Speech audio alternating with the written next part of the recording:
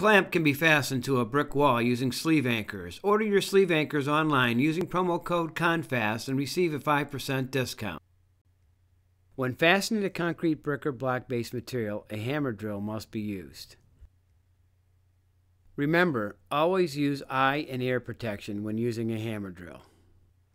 The hole should be drilled 1/2 inch deeper in the base material than the anchor will penetrate. The deeper the embedment of the anchor in the base material, the better the holding values.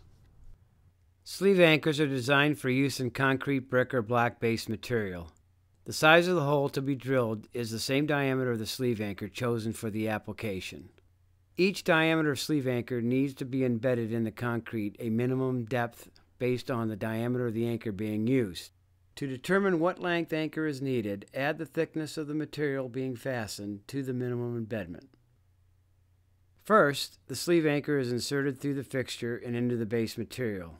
Next, using a wrench, turn the nut 2 to 4 times until snug. This will pull the stud up through the sleeve, expanding it against the wall of the base material.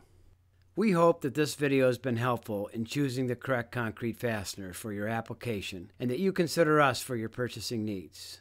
Remember, we have the lowest price and have over 4 million concrete fasteners in stock and ready to ship to you the same day your order is received.